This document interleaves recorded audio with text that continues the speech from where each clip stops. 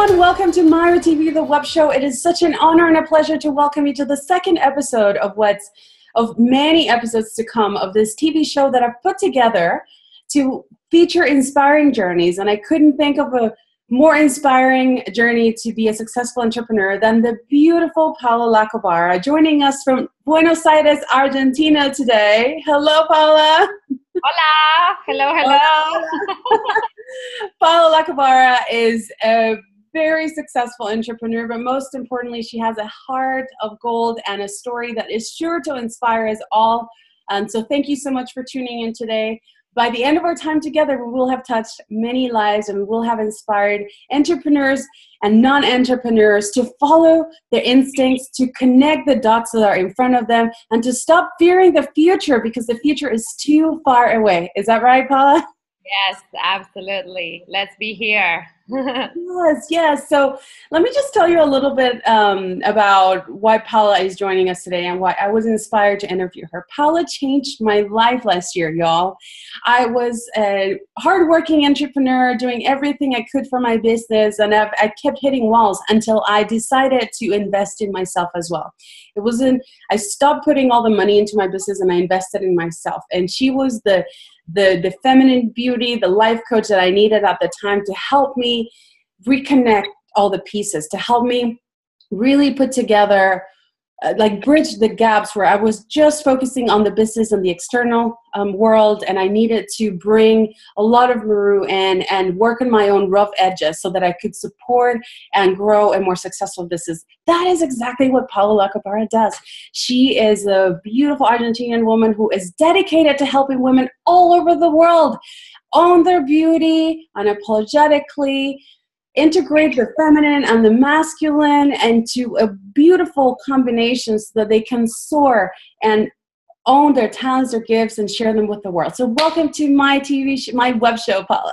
I'm so happy to be here and so honored, Maru. I mean, you are an immense, beautiful woman filled with power and gorgeous beauty, and your gifts are felt, I know, from everywhere. There's so much that you do to the world, and I'm not surprised that you're doing this. So generous soul. So I'm so happy to be here. Yes. So Paula went from being a hippie in Cordoba, right, in Argentina 12 years ago, really wondering, not knowing what she was going to do with her life, but knowing that there was something else to life in what she was doing, to following her instincts, literally answering the call from a sister that lived in New York saying, just come on over, I need you here. And she went knowing that you were not going to come back. Since then, she's had instincts, right, Paula, that have led you to the next chapter.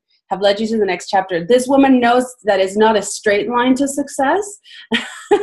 It's absolutely not a straight line, but she's going to take us through a little bit of her journey of what happened for you to go from hippie 12 years ago, not speaking the language, clothes on your back and a bag, to now being a multiple six-figure entrepreneur, coaching and hosting retreats and help for women all over the world. So tell us in a nutshell a little bit of what that transformation was like. Well, in my early 20s, and I did not tell that, so to give you the credit, but in my early 20s, I did an exchange student program in the States for a year. So I learned English, and then I came back to Argentina. I found this really successful job, and I was making a lot of money. And then I meet this guy, and it was the love of my life at that moment, I thought. And, we got together and we bought the house and we bought the car, and I thought that my life was looking exactly as I thought it should look like. And then one day, all of a sudden, this guy wakes up and says, you know what, I don't think I love you anymore. But before even that happened, I was fired from this really good job for laughing. This was corporate. I was too happy. And at that moment, I said, I'm done. So I started my first entrepreneurial project. And at that moment, then my husband at the time couldn't take it. He says, you've gone nuts. What are you doing? You're getting out of the system. This is not working for me. Boom. Marriage is done. The universe started to show me the signs. When you were saying, yeah, I started to listening to the signs, and I was like, why is this happening to me? I thought I was doing everything I had to do, right? Like, really, I was living a life that wasn't really mine.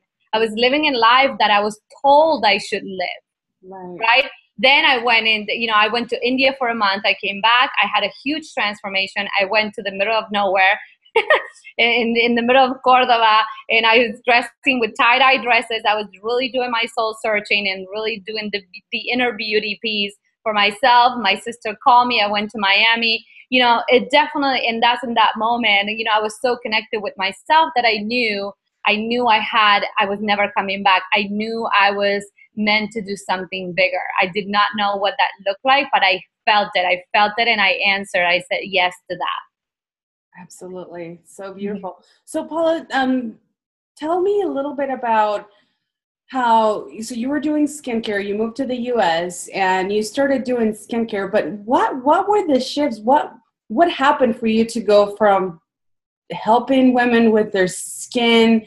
How did you start that, and how did you jump from that to breaking like your six figures? Right. So I was in Miami, right, when I landed with my suitcase and no money. I started working as a waitress, like doing that kind of job. I wasn't sure what I wanted. And then, I had the opportunity to move to New York, and I knew I needed to do something else because I didn't want to be a waitress in New York.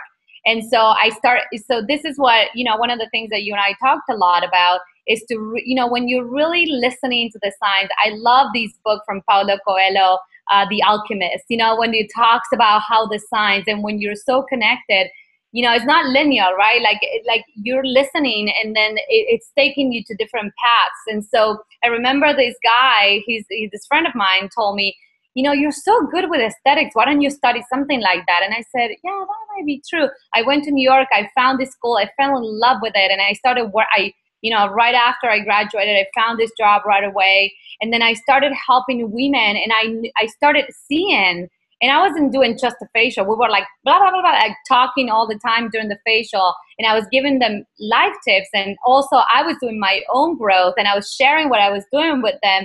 And so it wasn't only their skin that was transforming, it was their lives. They found better jobs. They found that relationship that they always wanted. They, like, even guys, I met guys, that were coming to get facial, they were experiencing a huge, immense transformation, like the increase, And so I knew that there was something more. And then they were asking me about food. So I went into nutrition school, and I found what coaching was. And I'm like, oh my God, I'm already doing this. So that I started to really connect with that, whatever I was doing, and even at a deeper level. And now I was paying way more attention, and we, especially women, were really experiencing deeper results. And I'm like, oh my God, like my calling, I knew, like from my heart, I knew that that's what I was meant to do. I started to even saying yes to many coaches, and like learning, like soaking in all the information. Sometimes, how you go, so like, you really, like, you can't wait for it to be even better, to have even more information. And so I started, hiring coaches and getting really educated. And that's how, eventually I turned it into a business. Like, I opened my own practice in the city, and I turned it into coaching and skin at that moment, until I realized that there was something deeper for me to go. And it was really like, I knew that I was working on the feminine power. And so I really wanted to touch on that. And the response was immense, which was last year. So that's when I hit, $300,000. That's amazing. And you're on track to do a lot more this year, right? Yes. I'm already, like, I was just sharing with you, right? Like, I just finished a beautiful retreat in Buenos Aires, which was my first time doing it here. I did, I work with clients all over the world. I did some private intensives in Paris and different parts of the, New York, Miami and all that. But, really, definitely, it's unlimited, right? Like, you really open yourself and life takes you. Now I'm opening my Spanish website, and it's going to be grand. We're going to have press. It's going to be a mega event here in Buenos Aires, more than I thought it was, I imagine. And that's how it usually happens when you're open to receive it. Wow, Life that's one of your key messages, right? Like, we have to open ourselves to receive. Yes. So I'm going to touch on that, but first let me ask you, what did it really take? What did it really take for you to achieve the levels of success that you have achieved up until now? One of the main things that I think I mean, every successful person would tell you differently or not. For me, it was resilient. If it's something that I've always been is resilient, like knowing, like really, sometimes you trust yourself. I mean, trusting yourself is huge. And sometimes you have fear or not. That shouldn't shake your trusting in yourself and trusting why you're doing what you're doing. I knew that what I was meant to do was beyond me. It wasn't something that I was choosing from my head. It was a calling. It was something that I was meant to do. And I kept following that. And that is what kept me in that path of resilience. So no matter what, I kept going and I kept moving and I kept saying yes. It's so important for us women to keep saying yes to ourselves, especially, I mean, for everyone. I'm not discounting men. I'm just sharing because I'm a woman and because I mostly work with women that yes, saying yes, there's such an immense power, even if we don't like it, even if it doesn't look pretty, even if it's not exactly how we planned it, but really surrendering to life, which requires the trust and which requires that resilience. Right. And it's saying yes to what? Is it to our own calling? To ourselves. Saying yes to you. Saying yes to opportunities too. Like everything, like the things that were coming in my way, I kept saying yes. And which is what I share, is being open to receive it. Of course, with, you don't say yes to everything. You don't have to. It's not about saying yes to everything, but really being so in tune with yourself that you know what to say yes to, because you're so tuned in with who you are. Absolutely. Tell me a little bit about hard work, like the work that it's taken, the focus, the concentration. Right. So yeah, definitely it required, right? When you're resilient, like sometimes it's not that I didn't sleep, but I remember sometimes waking up at 3 a.m, like inspired and like I have to have something to write on. We've all been there, right? Like right. You're so filled with so much. And also sometimes, for me, as more in the feminine, building the business structure was more like, really like it really, I had to push. Some of those pieces were the masculine pieces that I really needed to hone and learned, and it wasn't fun and it wasn't pretty, but I had to do it. And so, of course, in anything that you do, and at this level, you're required to do what you're required to do, and you don't have to do it all. Certainly, I don't. My husband now, it's in my business. He's joining us in the business, and he plays a crucial role, and of course, I was also able to hit that mark because he was helping me and because I could count on him, but that's also another thing too, because we had to also agree on many things. Anyway, like what I mean to say here is that you don't do it all. You don't have to do it all to have it all. Oh, I love that. You don't have to do it all to have it all. Yeah. So how do you maintain your openness to receiving as an entrepreneur? Sure. And this is the key, the connection with the feminine, the connection with yourself. I mean, I say the feminine because, it's really an integrated piece, right, of who you are. But most women, right, we're learned that to be successful, we need to just operate like men from the masculine. And we burn out. Your body can only take so much pressure. We're not built to handle certain amount of stress. Your body is not built for that. So I always, as you already know, I teach women to connect with their feminine, like first thing in the morning, do the rituals that I taught you, that I always teach, that I do, to really start your day with your feminine and then close the day with your feminine. So you have that harmony, that tango between the feminine and masculine energy. So your life doesn't become straight line and so hard, but has also the curves, has also those pieces where you can actually really have those, you stop, you pause. And when you pause, most people are afraid of the pause, thinking that is unproductive. Now, when you pause, that is your state of receiving. In that pause, you allow things to come your way. Like many times, the more I push, it's like the more I'm running towards something that is never happening. And I found, and I know now to be true, but in the beginning, of course it was scary. Oh, if I stop, nothing's going to get done. Right? Like, how do I do this?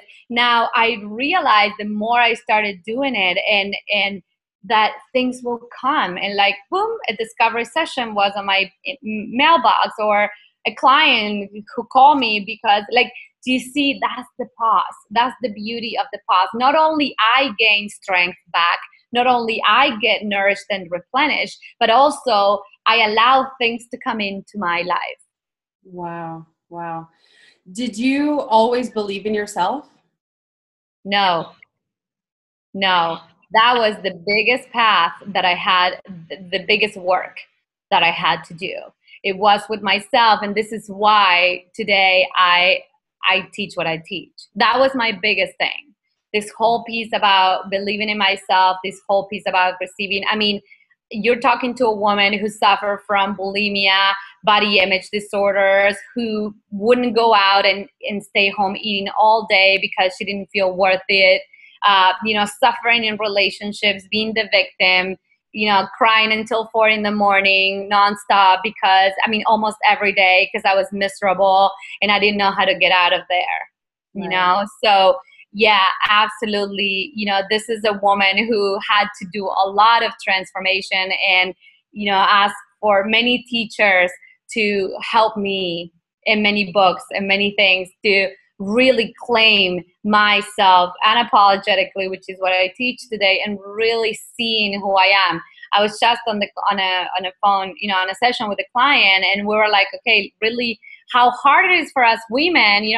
Now that I have it so in me, I forget, but I was looking at her and like, how hard it is for you to even say, like, make a list of the things that you bring to the table, right, in a relationship, or even yourself, like, praising ourselves. We're not taught to do that.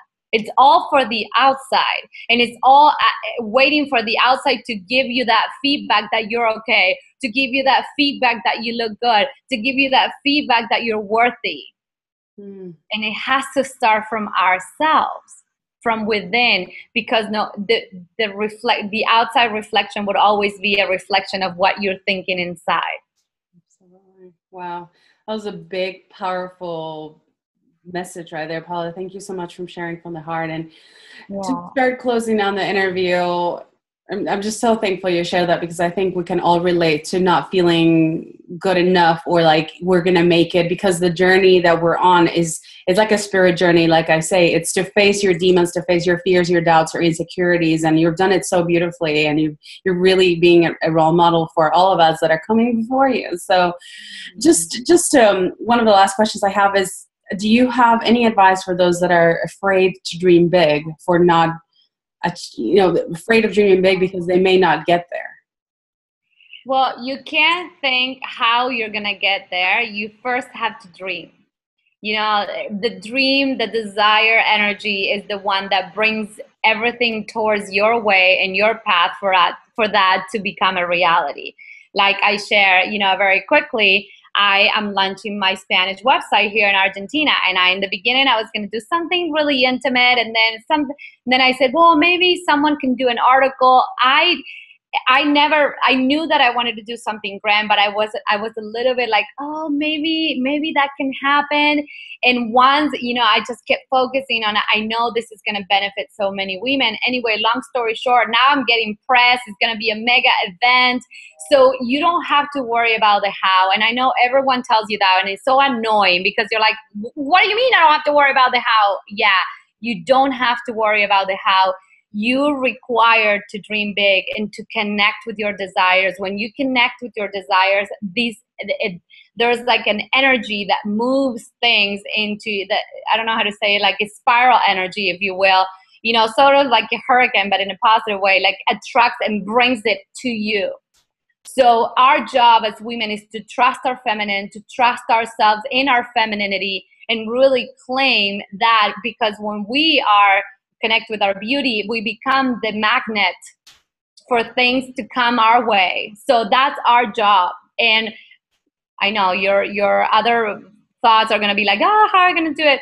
Trust me, you require to connect with yourself, to your desires. When you do that, you things and pause from time to time, pause to see, to reassess, to watch what's coming your way. Because if we're like a ball going, we're not going to see what's outside, what's coming in, right, from the outside. I can't wait to share this interview with the world. Gosh, you're so powerful and beautiful, and you're so wise. Honestly, Paula is one of the most masterful coaches I've ever met, and I just want to thank you for your time, for taking a pause out of your busy days in South America, conquering the world, and helping so many women from down there. Paula, if there's anything else you'd like to add, advice for us newer entrepreneurs that are, that desire to have income levels of success, and most importantly, impact. If there's anything else you'd like to share. Well, what I do like to share is what you shared already. I remember when I interviewed you too, you share this piece of sometimes we worry so much on the structural pieces. How am I going to write that email? How am I going to send this? How many clients do I want? But we forget about ourselves. And we are in this kind of businesses. We are our business. And we are required to take care of ourselves, to make ourselves be beautiful, like really connecting with all of who we are, which is the feminine. And so, you require, it's a requirement, it's not even a need, it's a requirement that you take time for you as a woman, because you're going to burn out and nothing is going to work. If mama is not happy, no one's happy in the house. This is the same concept. You're required to be happy. You're required to, and you deserve it, because think about it. When you're happy and you're lifted, you're energized, you become more of a magnet for things to come your way, right? And now, if you're all grumpy and that's not going to work. So think about really, if you trust me, if you focus on that piece of being really good and feeling awesome and beautiful about yourself, so many things are going to come much more easily into your life and business. And on that note, thank you again, Paula. That was so beautiful. And I'd like to thank all of you that are tuning in and watching the show. I hope you got a lot out of it, as I have. Thank you for the refreshers. You're wonderful. And I will make sure to put your social media information so people can also learn more about your work and your unapologetic receiving, and how to own your feminine beauty unapologetically. Mwah. Besos, querida. And thank you all so much. Everyone.